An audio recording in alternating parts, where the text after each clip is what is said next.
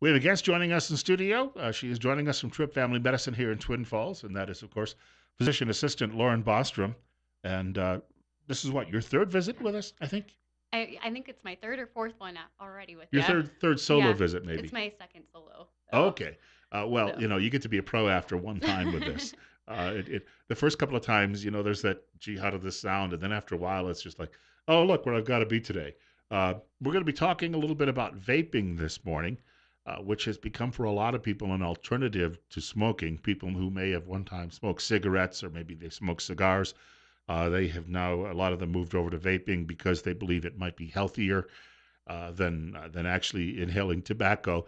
We're at 8:30, call it 8:35, and it's 17 right now. Bill Colley with you as well, answering telephones this morning on News Radio 1310 KLIX and newsradio1310.com. We were just talking off air about this, and I was sharing a story of one of my former coworkers who was trying to get away from smoking cigarettes, so he took up vaping as he hoped a way to sort of wean himself slowly in that direction. But he would be vaping in the workplace, and eventually he was told, don't do that. You've got to stop. Even though his argument was, I'm not leaving a cloud of smoke. And he worked in a room where he was alone in the office. And so even though there may have been a little bit of the vapor that escaped from his, I don't know, it looks like a pipe that he was Yeah. smoking, but it wasn't smoking, but he was inhaling on that. And I think in the college days they called that toking, but that's from something else they were smoking.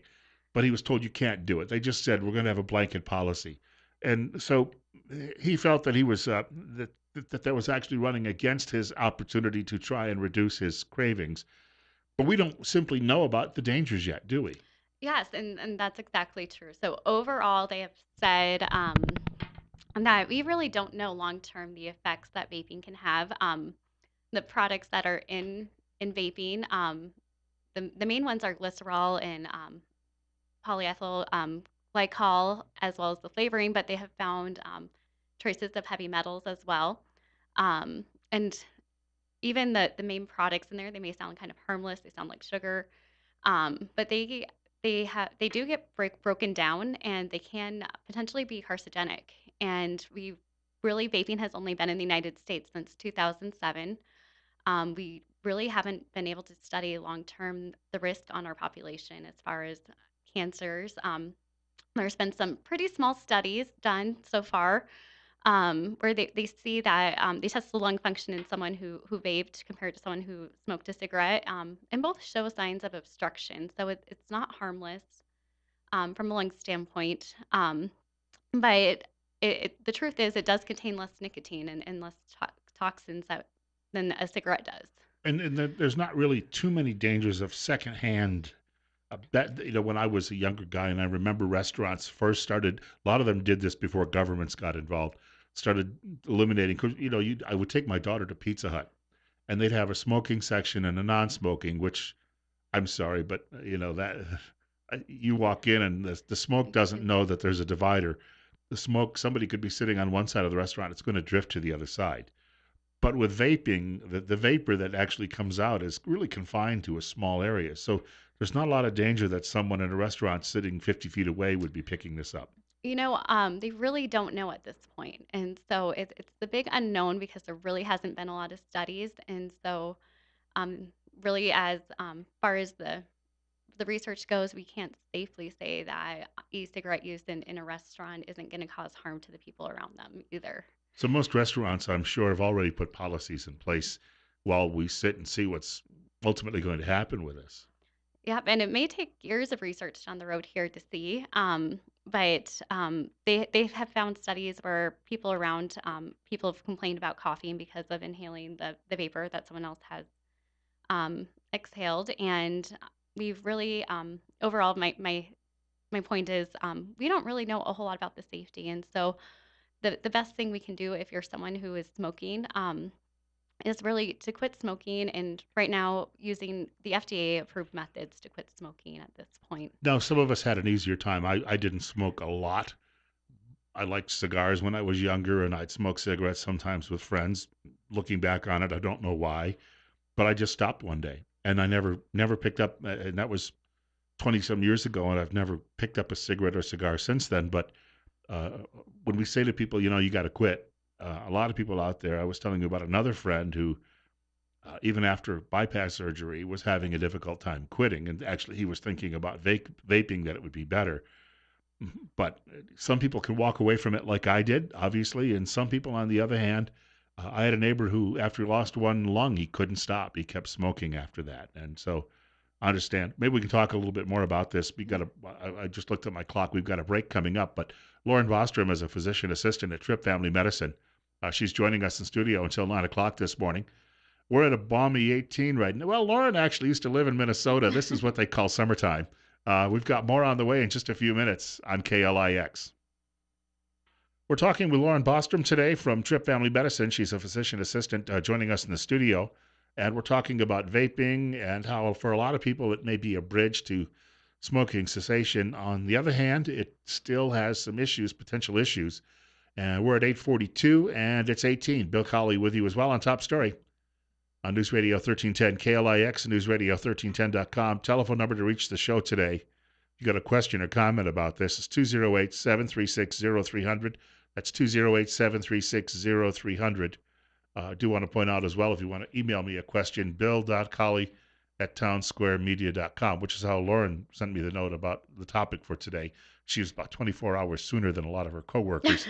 Not that I'm saying, but she was prepared.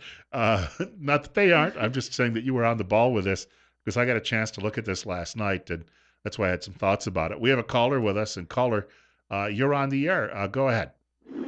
This might be an obvious thing to say or think, but when I was in junior high school, I smoked a little bit, but that was all just to be part of the group. As I've grown up, I thought, why would anybody want to put something other than the crappy air we already breathe in their lungs? It just doesn't make any sense to me. Well, we're dealing with peer pressure mainly for younger people, right? Yeah, and that's one of the big concerns with e-cigarettes is it's starting to make a rise in our younger population. Um, when in 2011 they said about 1.5% of high schoolers were using e-cigarettes, that went up to about 13% by 2014. Um, and what they found, most e-cigarette users are also still using cigarettes. So this potentially is kind of a gateway Mm-hmm. and kind of normalizes a lot of the big campaigns they've had against smoking. So kind of going back to when you think about, I think about a lot of my elderly patients who said, we just had no idea how bad this was for us. And I'm concerned that maybe that's going to be the fate of the e-cigarette. Maybe it will be found to be safer in the long run, but we really don't know at this point. And we could be seeing our high schooler population um, down the road 70 years from now with lung cancer and possibly organ damage from things in this vaping substance that we don't really know that it could cause in the long term. We've got another caller. Caller, you're on the air on KLIX on Better Health. Go ahead. Good morning, Lauren. The Morning. U.S. Navy has banned vaping on, I think it's all ships, but it may just be submarines. So have they determined whether there's a health issue or a possible explosion issue with the device there? I'll listen to you on the phone. So as far as the research that I've done, there's again not a whole lot out there, but they have said there's been a lot of emergency room visits from people suffering burns from vaping. There's been kids who have run into the cartridges and ate them and have had toxic issues from that. As far as long-term effects, they have found reduced lung function in people who do vape immediately following vaping. Our long-term studies are, again, very limited because this is a product that's only been here for about 11 years here. And so cigarette use, usually we see more effects. People feel fine until a lot longer down the road when it starts to catch up with them on the lung function. I want to thank him for the call. I was mentioning in the last segment walking into one of these vaping stores with a friend of mine, and he had bypass surgery done and was told not to smoke anymore. But he was having trouble, and he thought that this might be a safer alternative, at least on his road to eventually quitting. And we walked in, and my comment to you off air was it looked like a candy store with all of these flavors, like fruit flavors and various flavors that they make available. I think that's where the young people are attracted by this because you start maybe chewing gum, I had a dentist, by the way, who used to get so upset with anybody who chewed gum. But they start by chewing gum, and all of a sudden you're 15, and I guess this is considered to be cool. And to sit there and say, well, it's fruit flavored, is better than saying, well, it's just a smoking piece of tobacco. Yeah, so I mean, by flavoring it, they have been able to kind of reduce that stigma of using it. I it's for kids an easy way for them to go from I'm just doing an e-cigarette, tastes fine, but most of these products contain nicotine, and then that's an easy progression to using cigarette smoking too, that we know the long term effects of. And it doesn't take a whole lot of use of cigarettes to raise your risk of heart attack either. So I have a lot of patients going, I only smoke one cigarette a day. Studies show just 1 to 4 cigarettes a day increase your risk of heart disease by 3 times the fold of someone who doesn't smoke. I know that I remember hearing a story a few years ago about uh, a couple of famous athletes who chewed tobacco. Baseball players, of course, it was part of the culture for a long, long time, but even younger ball players who were coming down with face cancers. And people would say, well, chewing tobacco keeps your mouth from drying out on the field and it's not as dangerous as smoking a cigarette. Clearly, though, there were dangers with it. And I guess that's part of the concern about vaping. Even if it isn't as damaging to the lungs, perhaps, that it could still be a cause of oral cancer and that type of thing. Yeah, we really don't know what kinds of adverse effects it's going to have. I mean, the truth is there is less nicotine in vaping. There, it's usually between 0 to 30 micrograms in a puff of vape. So that means you have to do about 30 puffs to equal 1 cigarette, which is about 1 milligram of nicotine on average.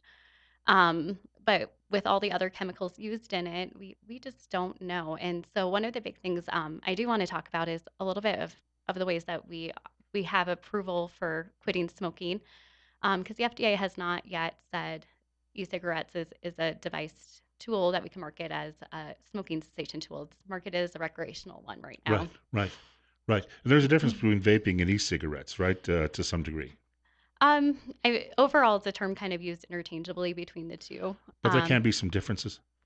It's more the type of device that's used, but the chemicals used in either two are overall generally the same. Every you have to be careful when you buy a product if you are someone who does use e-cigarettes or vaping, to look and see what's in it because there's variations in everything that they're marketing right now. How about these people who chew the nicotine gum or wearing a patch? Would that be a safer alternative, let's say, than vaping? So that's FDA regulated with the amount of nicotine that's put in there. Um, we know um, we know about the ingredients in there. We know about their long-term effects, and so that's one of the ways that can assist people with quitting smoking. Sure. The other ones out there, Chantix is a common one. Probably one of the ones that we see a little bit more success with, but also a lot more people who can't tolerate the medication because there are some side effects with it. And there's another medication called Zyban, which is also known as Wellbutrin, that has been shown to be successful in helping people quit smoking. I just, I think back to when I stopped, and as I say, I didn't have the problems that a lot of people have. Within a few days, I didn't really think about it. But strange thing was, about 2 years later, I dreamed I was smoking, and so these things still crop up with people, and I think that a lot of people I've talked to tell me that it was 18 months to 3 years before they finally, after, and a lot of them went cold turkey, but it was that long before perhaps some people a week passes, other people it takes a couple of years for those cravings that addiction is so strong. And it's strong. And for a lot of people, people get concerned about the withdrawal effects. That's usually only a few days, but it's a lot of it can be the habit of it. And so there's different reasons that people smoke, and sometimes it's out of boredom. Sometimes it's because of anxiety, and sometimes that's one of the things to look at too if you're trying to quit smoking is my anxiety or um, under control right now? Because if it's not, you might be more successful if you're able to address that at the same time that you're trying to quit smoking too. One of my former coworkers had been a Harrier jet pilot in the Marine Corps, and he had left active duty after 8 years, and he was working with me in television. And one day I saw him smoking, and I remember saying to him something along the lines of, "How do you Marines? You guys are running all the time. What are you doing, smoking a cigarette?" He says, "I'm a pilot. We don't run." But there's there's still, we talk a little bit about peer pressure and some cultural norms, and we're just I think adding to that when it comes to e-cigarettes, the vaping, because it's become normalized, if you will. It seemed exotic at first, and that was the attraction for a lot of Hmm. people. But now that it's almost as normalized as, let's say, cigarette smoking was 50 years ago, even if we said tomorrow we're not going to sell these, if someone said they're banned, there's going to be a trade in this, I'm sure. And so you're still going to be dealing with patients coming in with these issues for years to come. Yep, and I'm not quite sure how this is all going to play out in the long term. Um, and I know there are people who do successfully quit smoking using these, and if you are able to, that's great. But they have found long term so far that most people trying to use these e-cigarettes tend to not you tend to kind of keep smoking cigarettes. So they have reduced number of cigarettes a day, but they're still not fully off of them. That's like when there was that period, I know, when I was younger, where people were switching from regular cigarettes to what were called, I guess, a light cigarette. Maybe I've got the wrong word for that. But I worked for a fellow many, many years ago, and I used to always be amazed. He could smoke 4 or 5 packs of cigarettes a day, but he had to use his voice in radio and television. And I used to watch him after he switched to these lighter cigarettes. He would finish one, and he would be lighting the second one off of it while he was on a smoking break. He would stand outside the building and one after another. And unfortunately, he passed away at 60 years old from cancer a couple of years ago. The struggle here still gets back to that point that for some of these people, they're never going to be able to walk away from it once they've actually started. I would imagine that that's, as a friend of mine Mhm. told me who worked for the American Cancer Society once, said something to the effect of, if we outlawed cigarettes tomorrow, people would be breaking into houses to try to find tobacco, or ways to buy illicit tobacco. He said it Yeah. would be like any other drug addiction that people have that forces them to do bad things. And it's a hard habit to quit. And if you're struggling but motivated, I encourage people to see the provider. And if you're someone worried because you've had a heavy smoking history, and it is one of our number one killers in the United States is lung cancer. One of the newer guidelines that came out recently is CT scans for people who've had a history of smoking. It has to come out to 30 pack years. So pack years are number of cigarettes, how many packs a day you smoke times years you've smoked. If it's over 30 and you're between the ages of 55 to 80, you would probably qualify for a yearly CT scan to check to see if you have any signs of lung cancer. I don't mean to make light of this, but when my brother, he's been dead now for almost 8 years, when he was dying of cancer, they told him, they estimated he had 4 months to go, and his doctor told him to quit smoking, and he said, "What for?" And I think that we hear that a lot out of people too, because I think the doctor's thought is maybe there can be some sort of, if not miraculous cure, a way that this we can work around this. But that's the other part of it. You're dealing with people who then feel a fatalism, and they're just going to continue doing it. Well, the point of approving these screenings is to hopefully catch people early on in the disease progress so we can treat this lung disease and catch it before it is stage 4 cancer, where there maybe isn't a lot of treatment options out there. Right. Um, and so I know a lot of people kind of go, I have someone my grandpa lived to be 90 and he smoked a lot every day. But it doesn't mean that we're immune to it either. And so I just encourage people if you are smoking and don't want to have your life end early and maybe be able to catch something that's preventable, see your provider again to kind of do a lung cancer screening and maybe talk about quitting smoking. They say if you quit before the age of 50, you get about 10 years of your life back. I just remember watching as a kid a TV commercial where George Burns would be smoking a cigar in his easy chair, and there was a machine next to him that would was like a vacuum that would pull in the smoke, and he was the pitchman for the device, and of course he lived to be 100 years old and was known perhaps along with Groucho Marx as being the biggest cigar smoker. But they may have had exceptional genes. That was really what it was all about. Genetics play a huge part in a lot of disease processes. So some people may be more prone to developing cancer, but you could be even a light smoker and still be at risk for developing lung cancer as well. And I just really strongly encourage people if you're thinking about it, take the first step and talk to a provider, get yourself Mhm. get yourself the help you need, and sometimes that accountability can be helpful too. For people who are looking to get in touch with you or your colleagues at the office, how do they go about doing that? Sure. So we are located at 1411 Fillmore Street, right next to Gold's Gym. Our phone number is 933-4400, and there's four of us at the office. I'm one of the only females if you need to get away from the testosterone, but we have Jeremy Russell and Dr. Tripp out there too, and we all work very closely together. But you all like football. I mean, that seems to be the unifying force in that office. We don't like the same teams though, so that's the problem. But We've got to point out that works out well, though, because the doctor can go to Gold's Gym and then just head over to the office yeah, mornings. yeah, a lot of the providers are out there. You may not find me there, but I tend to run outside, so. Yeah. Well, being a Minnesotan, that's running outside even when it's 5 below is probably not an issue. I had a school teacher who'd grown up in Buffalo, and I would some mornings look outside on a winter day, and he would be running outside even when it was still dark out. And if it was below zero, he'd just have a mask over his face, and that was how he handled it. So he did not allow cold weather to deter him. And when you live in a cold part of the country, if you do, well, you're like throwing in the towel in that situation. Exactly. I've ran a couple of times. I'm not as hardcore as I was when I was younger, but Well, we want to thank Lauren Bostrom for joining us this morning. We'll see you in the rotation probably in a few weeks again. yes, thank you for having me. Sure. And Tripp Family Medicine, as she pointed out on Fillmore Street, that's also on the north side of town, directly across from the main post office. And remember, life's too short not to feel good.